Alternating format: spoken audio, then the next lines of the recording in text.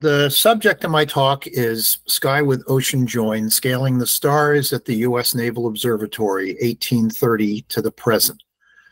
I've been the public affairs officer at the Naval Observatory for 27 years.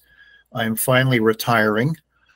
Before that, I worked for 19 years for the planetarium at the Air and Space Museum. So I've been doing this astronomy thing for a long time now. The Naval Observatory is one of the most, I think, amazing places that, it certainly is the most amazing place that I've ever worked at. It is a very unique and very interesting little aspect of our military that most people don't get to know very well. But let me just give you a brief introduction about me. The guy on the left is actually the same as the guy on the right. The guy on the left is sporting his 3-inch Merz Uchnieder und Fraunhofer refractor that my brother-in-law had sitting in the basement of his house. It was in pretty beat up shape.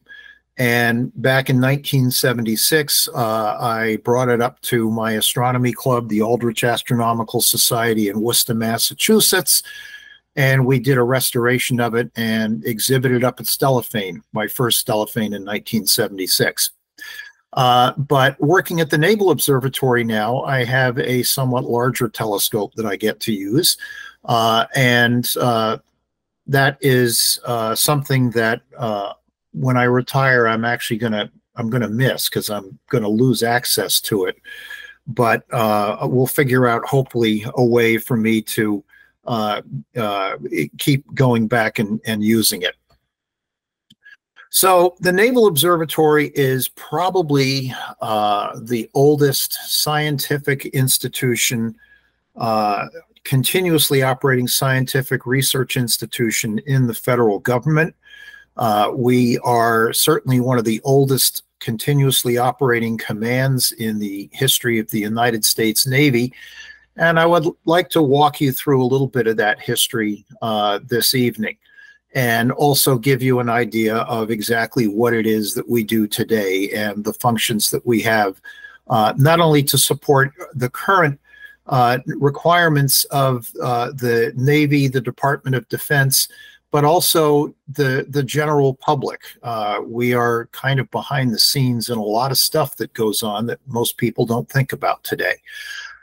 So in terms of beginnings, we can look at the date of December 6th, 1830 as the day that we came into existence. That was the date when this gentleman over here, Lieutenant Louis Goldsborough, received orders from the Secretary of the Navy to establish in Washington a depot for the proper care, repair, and most importantly, calibration of all of the Navy's navigational instruments. And the most important of those were the marine chronometers that were a vital part in that played the most vital part, really, in the art of celestial navigation. Goldsborough came into this job in kind of an underhanded way. He was he was on board a vessel that was being delivered to the Asiatic Squadron in the late 1820s. And in those days, there was no Suez Canal, there was no Panama Canal. So in order to get from the East Coast of the United States to the Far East, it was easier in many ways to sail across the Atlantic Ocean, make landfall to reprovision on the west coast of Africa, sail around the Cape of Good Hope across the Indian Ocean to the Far East. They were 45 days out of New York and expecting to make landfall on the west coast of Africa when they woke up one morning and found themselves bobbing around merrily in the middle of the Cape Verde Islands, somewhat over 100 nautical miles away from where they thought they were. This was a fairly significant error even in celestial navigation. So when they reached the west coast of Africa, Goldsborough decided he was going to try to figure out what the problem was, because they had another big ocean that they had to cross, and they were aiming for a relatively small target somewhere in the Far East. So he examined the navigator's notes and reductions. He looked at the almanacs. He looked at the sextant. Everything seemed to be in order, but the one thing that he didn't have any really good information on was the rate of the ship's chronometer. In those days, there were no domestic suppliers of chronometers. All the ones that the Navy had, and it was about 24 in the total inventory, came from clockmakers in England. And we really didn't know what they used to calibrate the ticking rates of their clocks. So the rating card that came with the clock that was on Goldsborough's ship stated that it gained 3 seconds a day. When Goldsborough did some rough computations and rough trials on it, he found that the error was more like 12 seconds a day. And this compounds every day. So it more than made up for the 100 nautical mile error in their computed position. So when he got back to the States, he wrote a letter to the Secretary of the Navy saying that the Navy needed a facility to essentially calibrate these clocks, and he knew just the guy for the job, namely himself. Now, he was a insider of Washington, and he knew kind of how the game was played. So it turns out that his father was the chairman of the Board of Navy Commissioners, who told the Secretary of the Navy what to do. And his father-in-law was the Solicitor General of the United States. So having friends like that, you got what you wanted. So keep him in mind. And we're also going to briefly mention Lieutenant Charles Wilkes, who ran the depot from 1833 to 1837, and Lieutenant James Gillis, who was the officer in charge from 1837 to 1842. Now, the old observatory, or the observatory, has actually had a number of homes in Washington. Goldsborough was given a budget of $330 for fiscal year 1831. Out of that, he had to pay for the rent for the building that was suitable to do his job. That cheapest rent that he could find was $250 for an adequate building that was at an area that I guess at the time must have been considered a fairly sketchy part of town, 17th and G Streets Northwest, a couple blocks away from the White House. But there he set up the first depot of charts and instruments. And one of the things that you have to do in order to calibrate a chronometer is establish a reference time scale. Well, today, the Naval Observatory maintains a timescale that is accurate to better than 100 picoseconds per day. Needless to say, in 1830, that wasn't even a thought.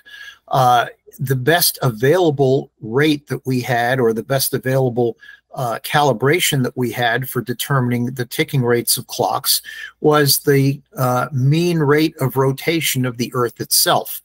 And there's only one way you can measure that, and that is astronomically. So Goldsborough not only had to build a place that would be safe for storing chronometers and charts and other instruments, he also had to build a small astronomical observatory in order to be able to carry out that work. So the depot at G Street was occupied for about 3 years. And then Lieutenant Wilkes took over. He did not particularly want to commute to that sketchy part of town, and he happened to have a house that was located not too far from the present-day site of Union Station on North Capitol Street. So he moved everything to essentially his backyard. That became the Capitol Hill Observatory. It was a great spot to do astronomical observations from, except there was this very large building with a dome that sat right on the southern horizon and obstructed about 10 degrees or so of the southern horizon. The astronomers would tell you the best solution would be to tear the building down and level the hill, but that's, of course, where the funding came from. So that was kind of a non-starter. Wilkes let the observatory stay there up until he came back from a voyage that he made, which I'll get to in a second, and essentially threw us out. So in 1842, we had to find temporary quarters up on Pennsylvania Avenue. But by this time, Lieutenant James Gillis had taken over, and he was a mover and shaker. And he managed to persuade people that we needed a permanent observatory site. And so ultimately, the site that we became our first permanent home came about under his tenure. And we'll talk about that in just a minute. Okay, let's see. There we go. So this is the typical instrument that was used for making transit observations. This is a very small transit instrument. It's mounted in such a way that it can only look along your local meridian line, which is the line from north to south that passes through the point overhead. We can predict the instant that a particular celestial object is going to cross that line. So it follows that if we can observe it with some degree of precision, we have an anchor point that we can then use to determine a starting point for a time scale. And we would compare chronometers with these readings, and we were interested in understanding how those chronometers behaved in the long term. So typically we would put a chronometer on trial for several months. Once we were satisfied that we knew how that chronometer was going to behave, we could then send it out to sea with a card that tells the quartermaster in charge how fast or how slow the clock runs and gives the date when the clock was calibrated. So that's kind of the basic idea behind using the transit circle. These are actually some transits that were observed by Lieutenant Wilkes at the Capitol Hill Observatory. It was fairly meticulous work. It was fairly boring work, but it was vital for determining the rotation rate of the Earth that was necessary for calibrating chronometers. So Lieutenant Wilkes was relieved in 1837 by Lieutenant James Gillis, and he then went off to lead what became known as the U.S. Exploration Expedition, which lasted 4 years, 1838 to 1842. Lieutenant Wilkes and another junior officer led a party of 2 ships. They sailed around the Pacific Ocean and stopped at many, many places, did a lot of survey work. And you'll notice down here that he actually sailed along the coast of Antarctica and was the first person to determine that Antarctica was actually a continent. And there's actually a sizable amount of the coast of Antarctica down in this region here, which to this day is still known as Wilkes Land. When he came back in 1842, he had a treasure trove of specimens that he had collected. He had a number of scientists on board, botanists, biologists. They had specimens. They had logbooks of all the things that they'd observed. They came back with just a huge amount of scientific information. And here's where things get interesting as far as the Naval Observatory is concerned. Back in 1825, John Quincy Adams, when he was president, lamented the fact that there was no observatory in the United States that was run by an institution of higher learning. And he lamented that the European continent had hundreds of these so-called lighthouses of the sky. And he wanted an observatory in the general fund from 1825. Unfortunately, he never got on very well with Congress, so that idea never floated. But he is the only president who was elected to be a member of the House of Representatives after his presidency. So when James Smithson bequeathed to the United States his fortune, which was about 500,000 British pounds, he left it with the proviso that it be used to found an institution for the increase and diffusion of knowledge. Adams immediately jumped on that and said, we can fund the observatory out of that. But that got voted down by Congress because he still didn't have any friends in Congress. Ultimately, the Smithson Fund went on to found what we today call the Smithsonian Institution. Lieutenant James Gillis was fully aware of all these machinations going on in the background, and he wanted to get some of that funding to build an observatory as well. And he went up through his chain of command to the Secretary of the Navy to try and appeal to Congress to make that happen. But the Secretary of the Navy basically dropped the ball on that, and it didn't happen. But Gillis was also a native Washingtonian, and he knew how the game was played. So he said, okay, I didn't get satisfaction from my chain of command. I will go around my chain of command. And he went and found a sympathetic senator, Senator W.C. Preston from South Carolina, and basically pleaded his case to the senator. And the senator said, this sounds like something that needs to be done. I will help you. And in the first Congress of 1842, he introduced a bill to fund a permanent depot of charts and instruments to the sum of $25,000, which was a lot of money in those days. So Gillis was overjoyed. He began working on designs for the buildings that were going to house the new observatory. He began hiring staff, getting the instruments that were going to go into the observatory. The one thing that he didn't have any choice over was the location. That decision was left up to President John Tyler. John Tyler was the first president who was not elected president. He was William Henry Harrison's vice president, and he hated Washington. He was much happier spending time down on his farm in Virginia, and as vice president, he figured all he'd need to do would be to come up every now and again, cast a tie-breaking vote in the Senate, and then get on his horse and ride home. But a month after the inauguration, he found himself in the White House. During the course of his tenure, he never really got to know the city that well. So when they gave him the choice of 4 sites to locate the new permanent observatory, the site that he chose was in a part of the city which to this day is still called Foggy Bottom.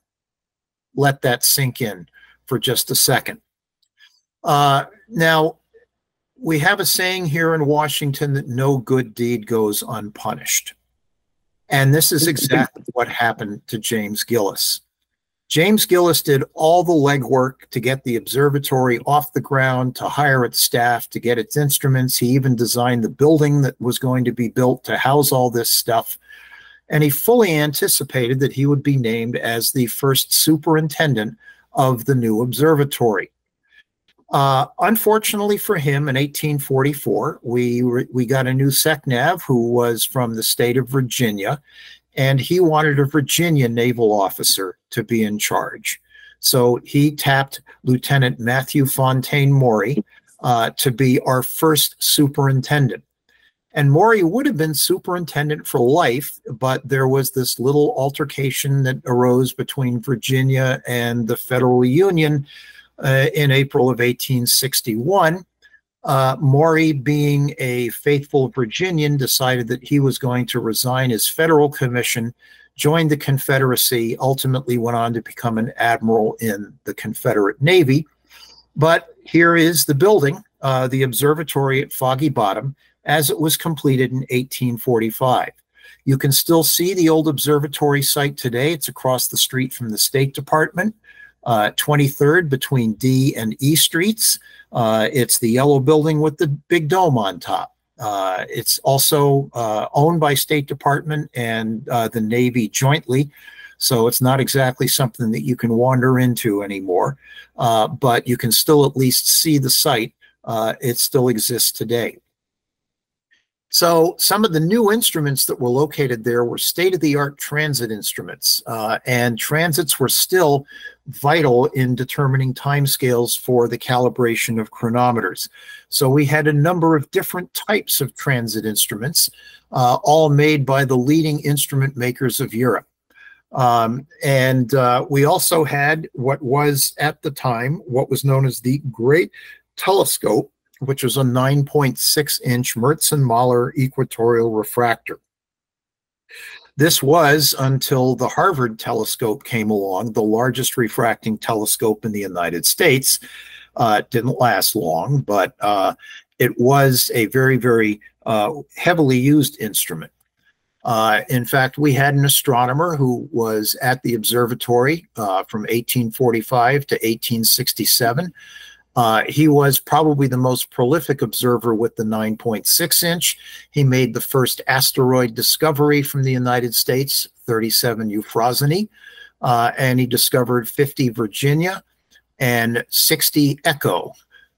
He was awarded the Lalande Prize in 1854 and 1860 for his asteroid discoveries, and he published over 90 papers during his career, more than any other pre-Civil War American astronomer. Now, as we move forward, we start to the point where we're getting into the Civil War era. At this point, Lieutenant Gillis has returned. One of the things I forgot to mention was that in order to make sure that Gillis didn't have any say about Maury getting the position, his detailer sent him to South America for 4 years. While he was there, he founded an observatory in Santiago de Chile, and today that is the Chilean National Observatory.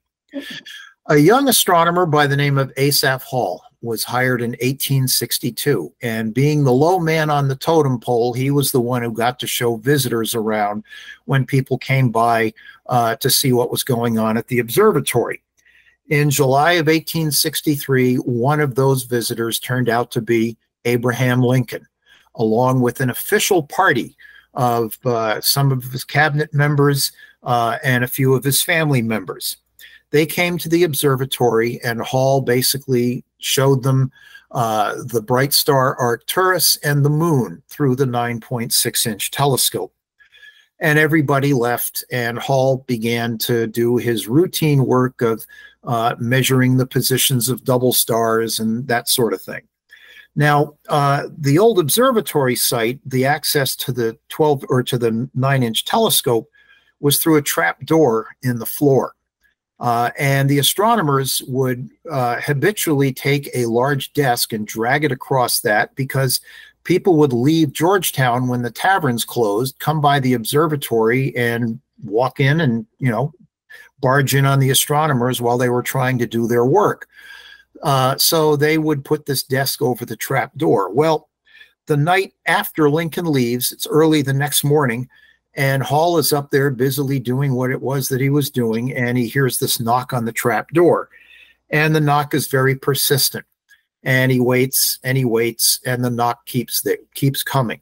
So finally, he decides that he's going to give this person a piece of his mind, moves the desk, opens the trap door, up comes a stovepipe hat, underneath of which was Abraham Lincoln, who had walked by himself from the White House at 16th and Pennsylvania Avenue to 23rd and D Streets, because he had this burning question in his mind, and that was, why did the moon look backwards in the telescope?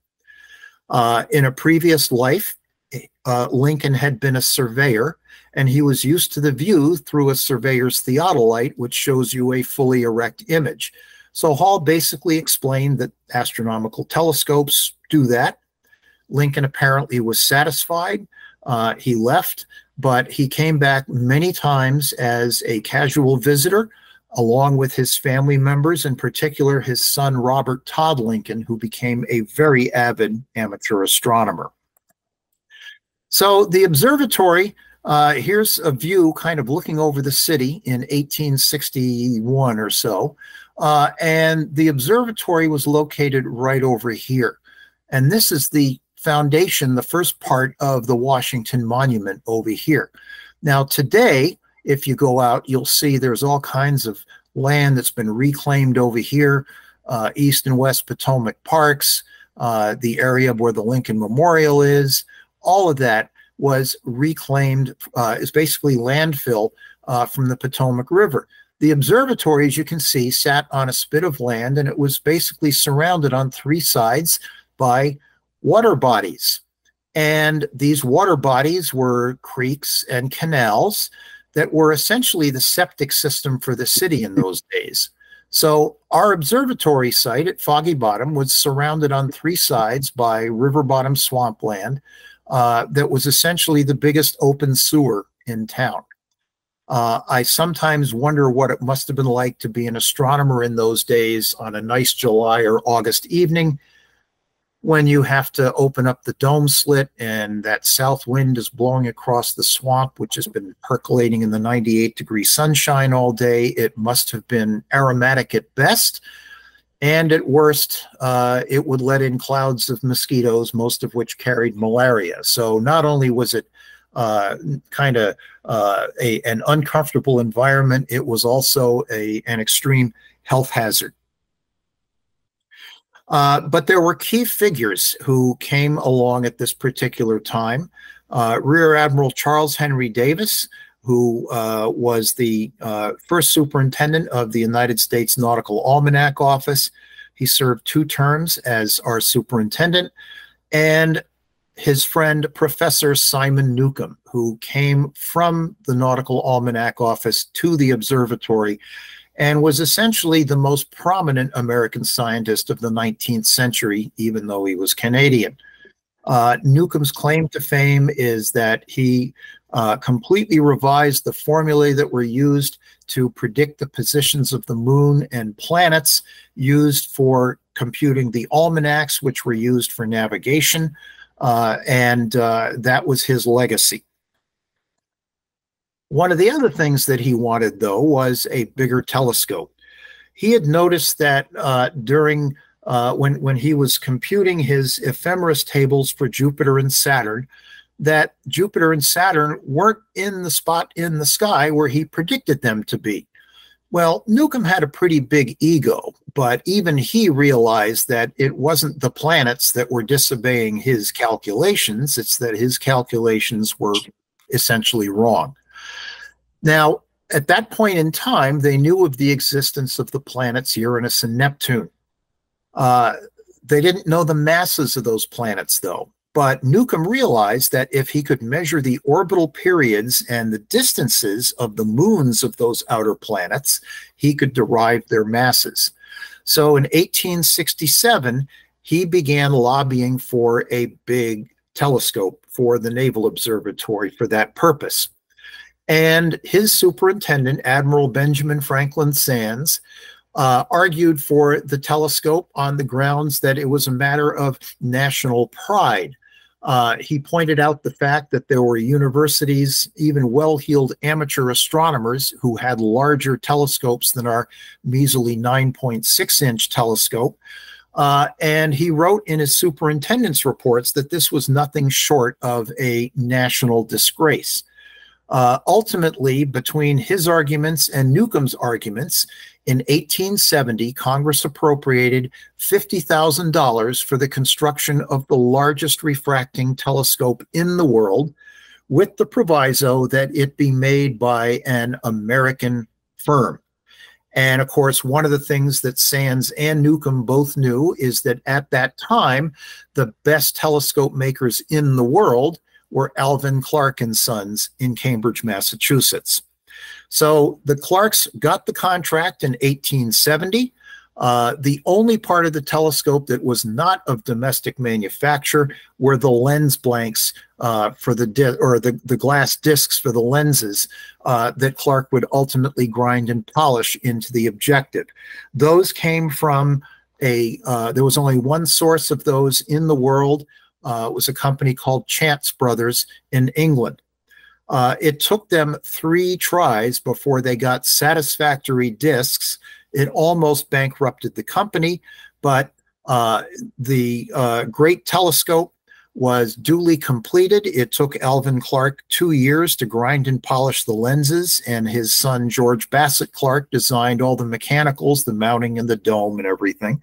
And in 1873, the parts of the telescope arrived, and on November 12th of 1873, the first view through the telescope took place.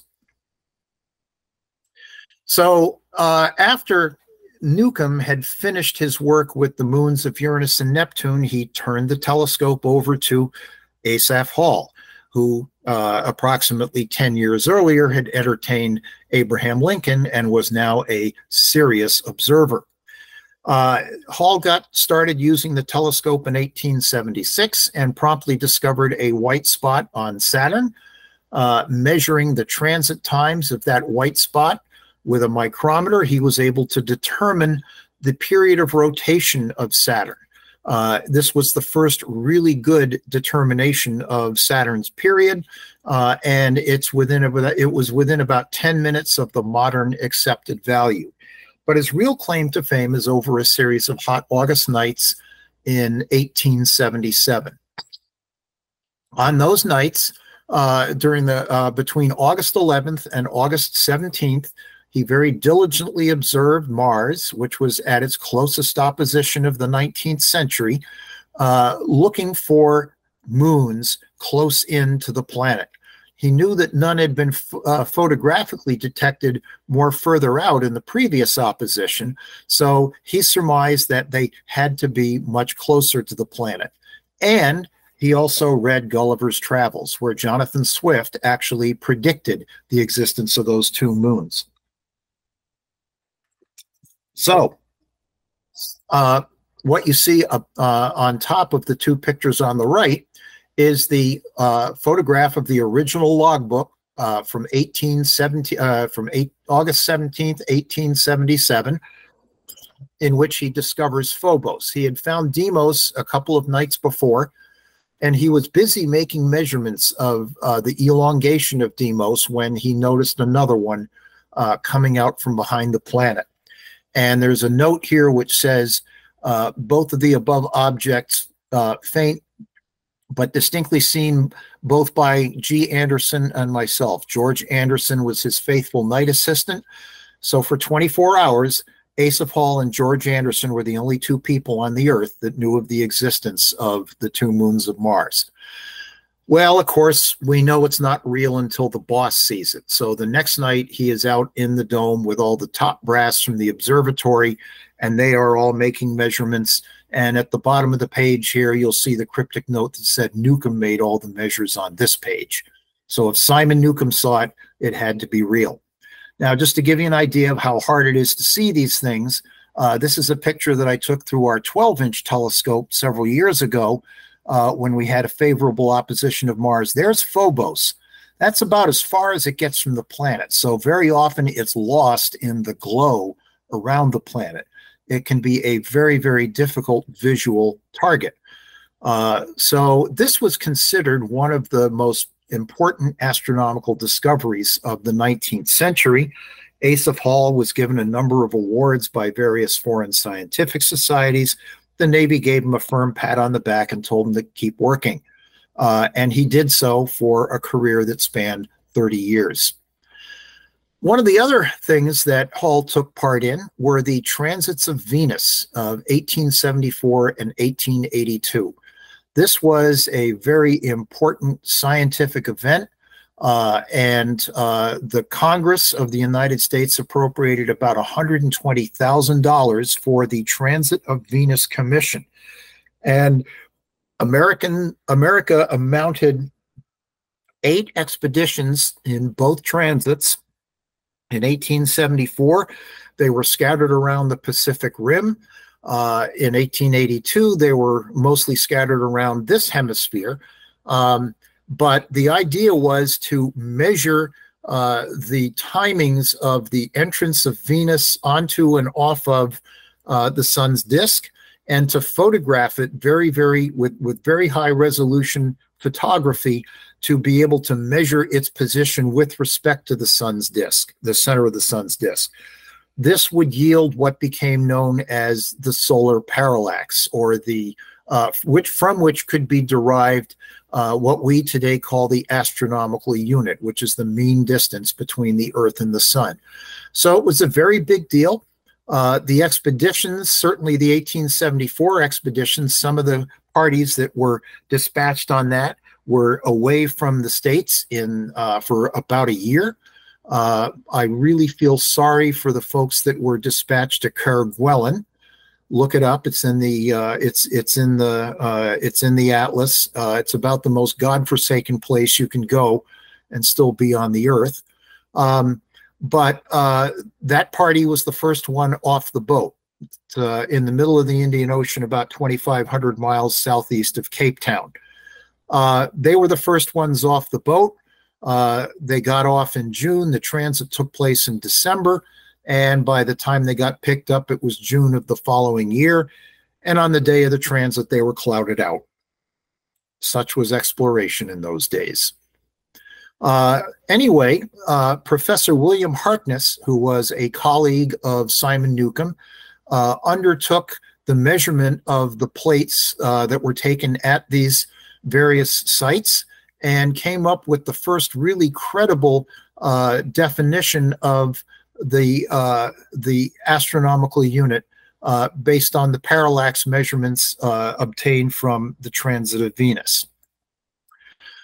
Well, by the late 1880s, it became clear that the Foggy Bottom site was inadequate for a number of reasons. At that point in time, the city was beginning to surround us with other things that spewed noxious fumes, in addition to the open sewer that was basically now contained to a large area just to the south of the observatory. To the west, we had, where the Kennedy Center now stands, we had the old Hyrick Brewery. I don't know if you've ever stood downwind of a brewery, but when it's cooking, it doesn't smell nice. And about a quarter mile to the north of us was the coal gas works, where they burned coal to extract methane for the municipal street lighting system. So the wind could blow from any of three directions and basically stink you out. And if it blew from the east, that would not make a bad smell, but the wind would back up moisture over the Blue Ridge Mountains and you wind up with clouds. So it was really a terrible place to do astronomy from. In 1881, our superintendent at that time, Admiral John Rogers, was able to persuade the Navy to purchase a 75-acre farm in the hills above Georgetown. Unfortunately for us, Admiral Rogers died as a result of malaria contracted while working at Foggy Bottom the following year, and there things languished until the latter part of the 1880s. In 1887, they finally selected an architect to design the buildings. That architect was a very famous American architect named Richard Morris Hunt. If you've spent any time in Newport and admired some of those quaint little summer cottages on the ocean walk there with names like the Breakers, well, that's Richard Morris Hunt. If you have been to Asheville and seen the Biltmore Estate, that's Richard Morris Hunt. If you have been to New York and seen the facade of the Metropolitan Museum of Art, that is Richard Morris Hunt.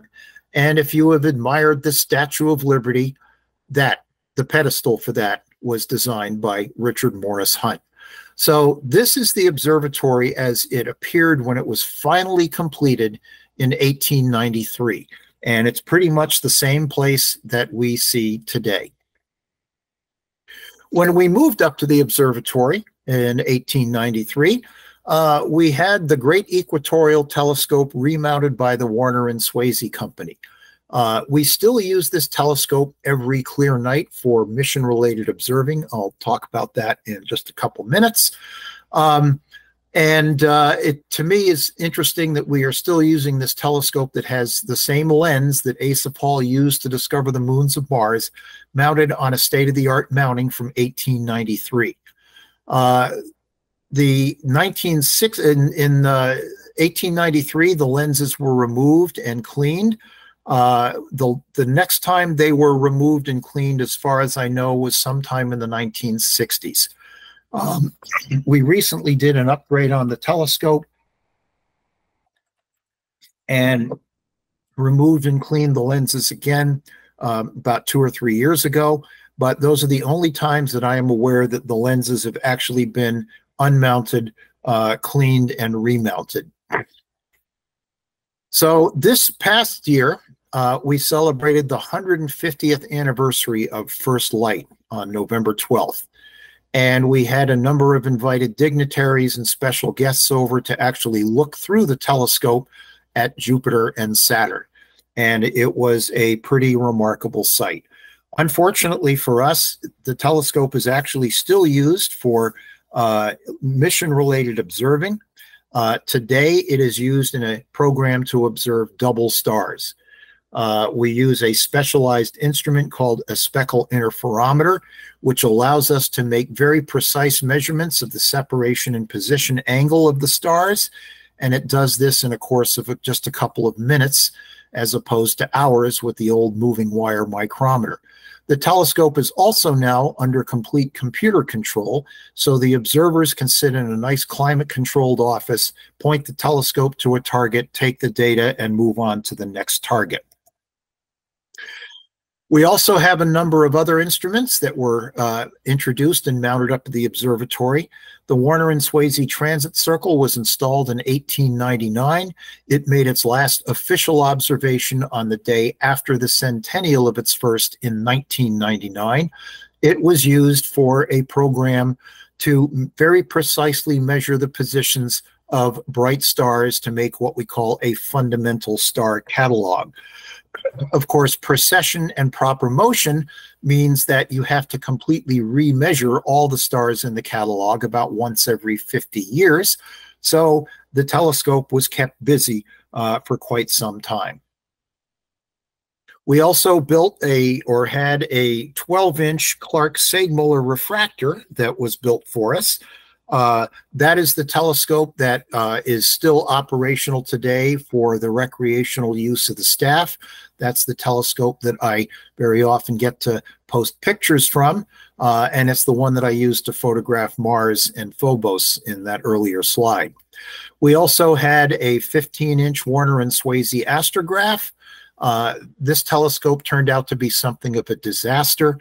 The lens was never properly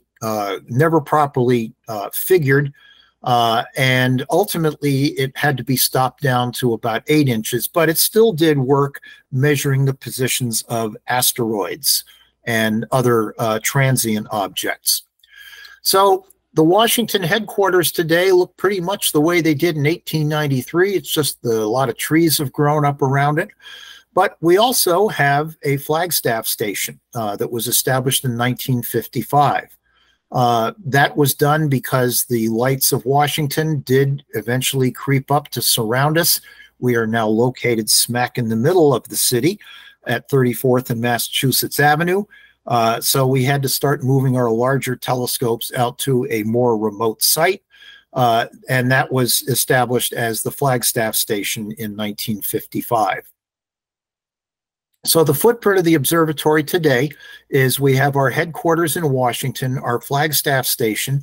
We own and operate a radio telescope in Koki Park, Hawaii. Unfortunately, that is not a station that has a permanent manning. I've been lobbying for years that they had to send the public affairs officer out there to photograph it and spend some time and understand what was going on, but couldn't quite swing that free trip to Hawaii. We also have an alternate master clock facility at Schriever Air Force Base, and we'll talk about that in a minute. So the mission of the observatory today is to determine precise time, to determine a precise celestial reference frame, and to determine and disseminate Earth orientation parameters. This is all necessary today for modern means of navigation. Now, back in the early part of the 20th century, we kept time with mechanical clocks. These were basically pendulum clocks. The very high precision Riefler clocks were pendulum clocks that operated in a vacuum, so that would eliminate air resistance and temperature changes. And they were calibrated by daily observations made with transit circles that were located in transit houses on either side of the main clock house. You can see that our chronometer rating function was still going strong. We continued to rate chronometers through World War II. That eventually was that operation was eventually transferred down to the Norfolk Naval Shipyard because we wound up having more instrument raters than we did observatory staff, and there was no place to put them. We also pioneered use in the use of telegraph and wireless for time dissemination. This was very early in the 20th century. We actually started disseminating time nationally via the Western Union network in the 1870s. But as wireless technology developed, we began exploiting that. And by 1912, we had a series of high-power transmitters at various locations around the coast of the United States that could send time signals out across the Atlantic Ocean and about halfway across the Pacific. The way we calibrated these evolved as well. The transit circles were replaced with what became known as a photographic zenith tube. This is a dedicated telescope that essentially stares straight up, and a small number of stars cross the meridian there.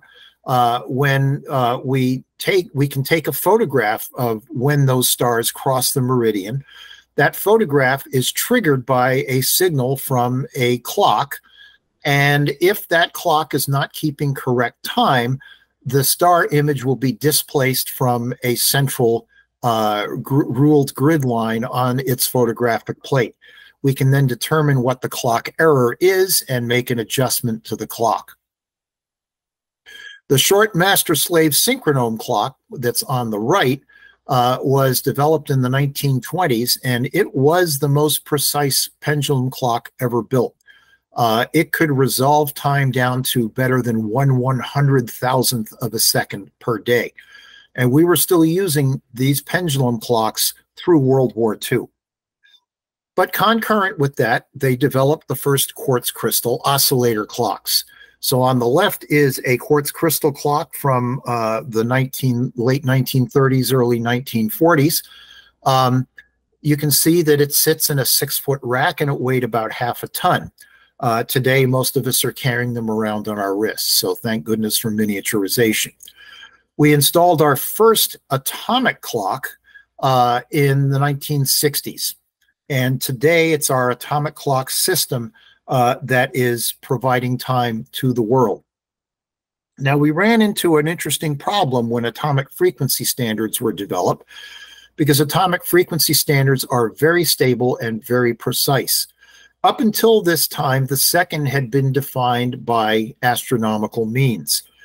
And one of the timescales that was the most precise for computing ephemeris tables and almanacs was called ephemeris time. And that was measured as a function of the Earth's period of revolution around the sun. Well, we had an astronomer named William Markowitz who wanted to link the ephemeris second to a specific oscillation frequency of the cesium atom. And so he developed a system that would actually use a picture of the moon against background stars to make measurements of the moon's motion and to help determine ephemeris time.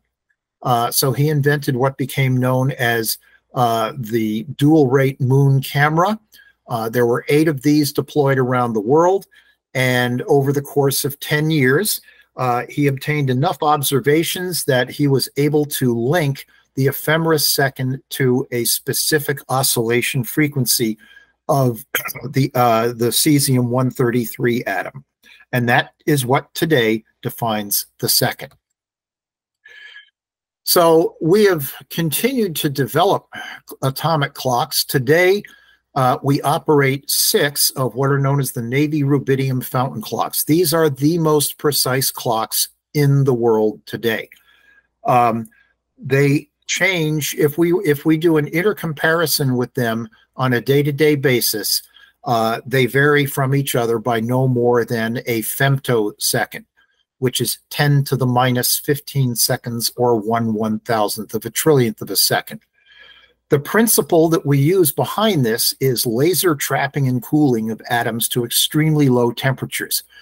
That won the Nobel Prize in 1997 that was awarded to this gentleman right here, Bill Phillips, who was working at NIST at the time.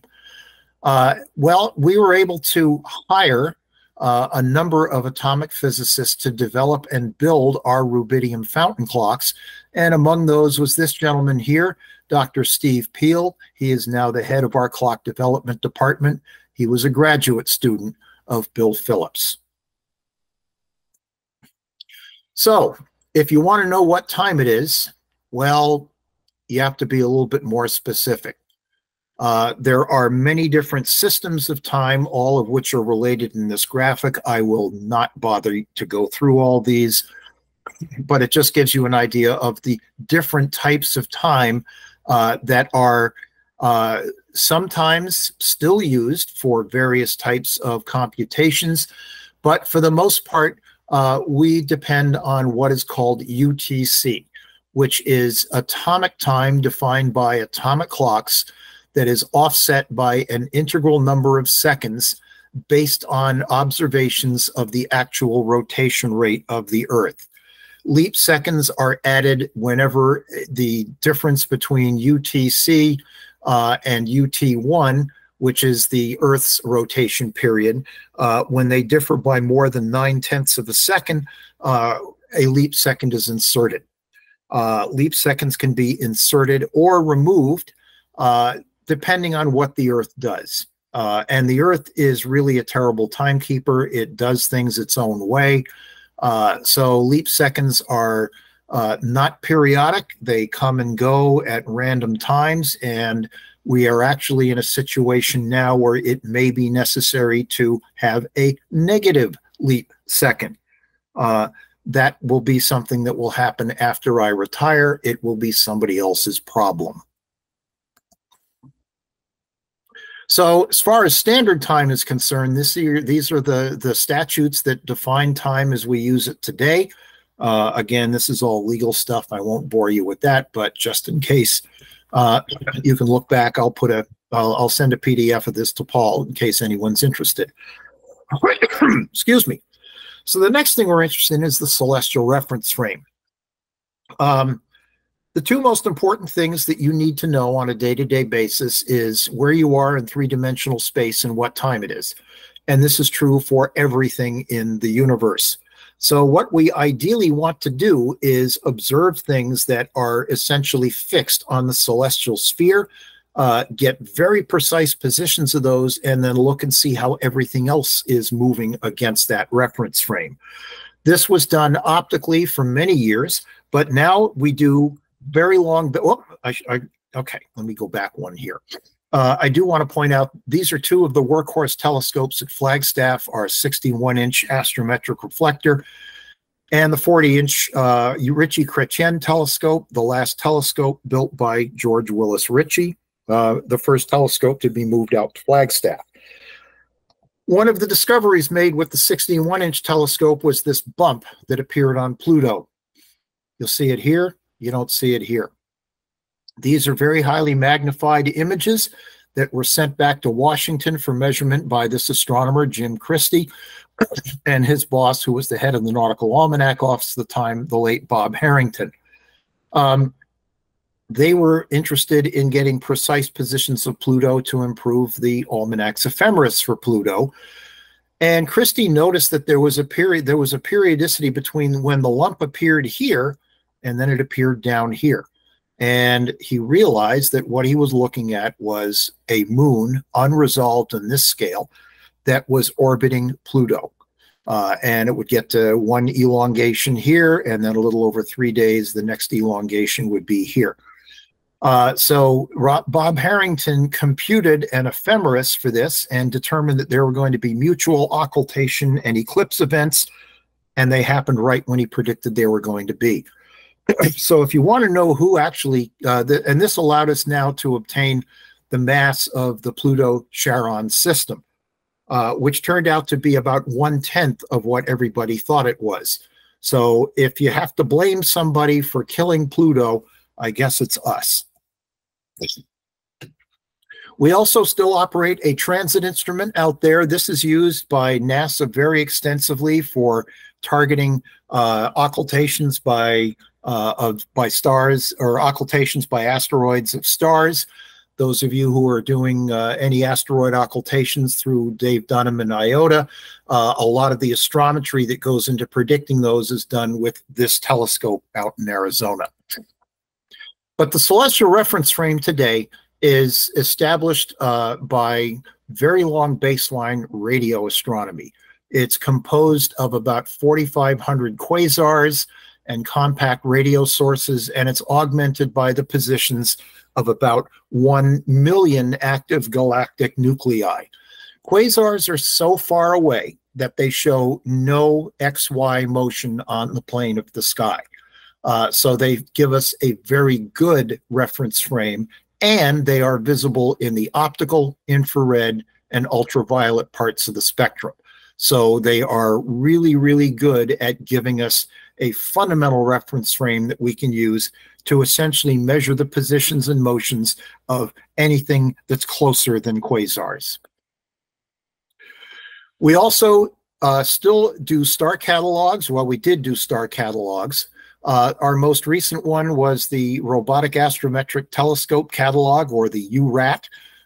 The camera that went on the back of this dedicated telescope is this thing here.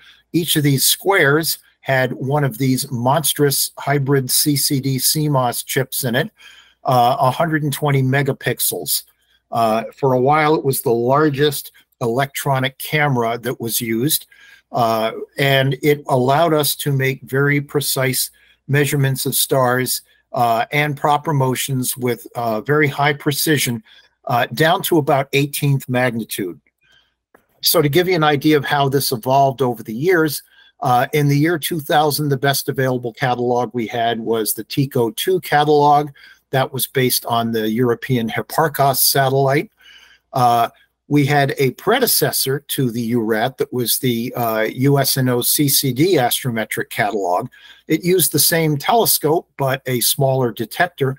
And that gave us about 113 million stars, down to about magnitude 15.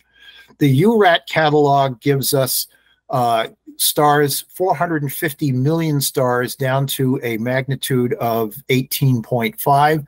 These are all plots of M11 as seen with these various catalogs. So you can see the density of stars increases very dramatically. Today, this has actually all been superseded by the European Gaia satellite. We have worked with the European Space Agency on the development of the detectors for that satellite. And today, that is the deepest and most precise star catalog available. So Earth orientation basically measures the small but significant changes in the orientation of the Earth's rotational pole and its instantaneous rotational velocity. Polar motion is basically a wobble. It's not anything, it's not like precession, it's not like nutation. It's a very small circular component that has a period of about 435 days. They produce this periodic spiral pattern, and that spiral pattern covers an area that's about the size of a baseball diamond over a period of years. There are many different causes of this. We can, for instance, see the periodic melting of snow and ice in northern spring. Most of the land mass in the on the Earth is in the northern hemisphere. So when that snow melts, we can actually see a change in the angle of the Earth's rotational pole and the velocity of the Earth's rotation. So this is a plot in the variability of the length of day over the last 20 or 10 years or so. And you can see there are all kinds of variations that are caused by tidal interaction with the moon, longer term components that are caused by tidal interaction with the sun. The bottom line is that the Earth is slowing down. So it's not going to be anything that you're not going to get an extra minute to sleep in the morning, let alone an hour, at least not in the foreseeable lifetime of most of us. But it is nonetheless something that has to be taken into account when we are supporting things like the location parameters from Global Positioning System satellites. So, in conclusion, that gives us, takes us back to kind of the beginning. This is the seal of the U.S. Naval Observatory, designed by Admiral Charles Henry Davis in 1867. The Latin quote is Ade gubernandi studium pervenit in astra et pontum caelo connexit. It is taken from the fourth book of the Astronomica by the Roman astronomer Manilius, and it says, "Then to the pilot's care, the stars are scaled and sky with ocean joined." And with that, I will be happy to take any questions that anybody may have. That was great, Jeff. Let me, Paul, do we have anything? I'm not seeing a whole lot. Yes, Chris Kagi, do you want? Oh, yes, we do now. I'm sorry. Yeah. Hey, Jeff. Wow, this was tremendous. My wife had a career at the Department of State, and so I, several times a week would pick her up right across the street from the observatory, and I was always curious about the history. So thank you so much. This is just exciting as can be. But I was surprised when you were talking about how even recently y'all were measuring double stars, doing the speckle interferometry in the double stars, and I can understand how measuring the transits, contribute to the timing or developing a sense of time and so on and so forth. What did measuring the double stars have to do with this? Do with the mission? You said it was mission oriented. Well, there are systems that are in use not only by the Department of Defense, but also think of geostationary satellites that are commercial use and that sort of thing. And now you have all of these commercial satellite systems that are looking down at the Earth and giving very precise geolocation. They, for the most part, use the sky as a means of determining what their reference frame is that they're looking at, because the Earth is kind of wobbling underneath that star reference frame. Now, if all the stars in the sky were single stars, you're looking at relatively bright stars are relatively nearby. If they were all single stars, their proper motions would essentially be straight lines. You could measure the proper motions for a couple of years and then project where they're going to be 100 years out into the future. Relatively simple operation. Mm-hmm. However, Mother Nature likes to throw curveballs at us. Yeah, she has. And about 2/3 of all the stars in the sky are binary or multiple star systems. Now you have a situation where if you want to use a particular star as a reference star and it happens to be a double star, well, you've got to know which component you're looking at and exactly where that component is with relation to the center of mass of the star system, because the center of mass will move in a straight line, but you project the orbital period and motion and inclination of the two stars onto that, and each component star will show a little wobble. So for instance, if you have a fine guidance sensor that is, and most of them operate in the infrared part of the spectrum, mm-hmm. and you have a double star and one's redder than the other one is, your sensor is going to lock onto the red star and not necessarily point to where the center of mass of that star is. So we need to be able to model what that star's wobble will look like over the operational lifetime of one of these systems. And so double stars, as it turns out, is a very key component to that. That is the reason that, and the thing that I find amazing is that, there aren't too many of these big old refractors lying around anymore, let alone many of them that are actually operational and that have been computerized and that have something that have an instrument like a speckle interferometer hanging on the mm-hmm. back of them. As it turns out, from a double star perspective, refractors are ideal for this because there's no central obstruction. So you have a much more defined airy disk, which is almost a pinpoint. And those telescopes are ideally suited for making these kinds of measurements. So we keep that telescope going for, we'll keep it going for as long as we have a requirement to make those measurements. We have a very capable instrument shop, so, and all the original engineering drawings from Warner and Swayze. So when something breaks, we just make a new one. We just make it out of titanium instead of brass. Very cool. Can I answer your question? Yeah, it did. So, you know, I'm going to take the liberty of summarizing, but so in some sense, you've gone from measuring the positions of ships at sea using the stars to measuring the positions of satellites and the Earth in general in the frame of reference of the galaxy. Actually, beyond the frame of reference of the galaxy. So wow. Our quasar, the quasar, right, the quasars, right? Quasars are, you know, typically they're you know 8 to 50 or 8 to 13 billion light years away. Yeah. So the assumption that we have is that they ain't going to move. Right. Right.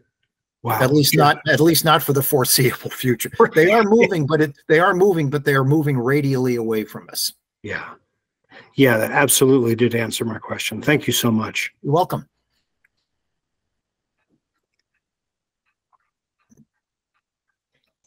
I'm going to hand off to David Worth. I saw he had a question. Yeah, I think he has a comment here. Old original equipment used at the USNO still in existence. There is some in the collection of the American History Museum. The original lens for the 9.6-inch telescope used to be on display at American History.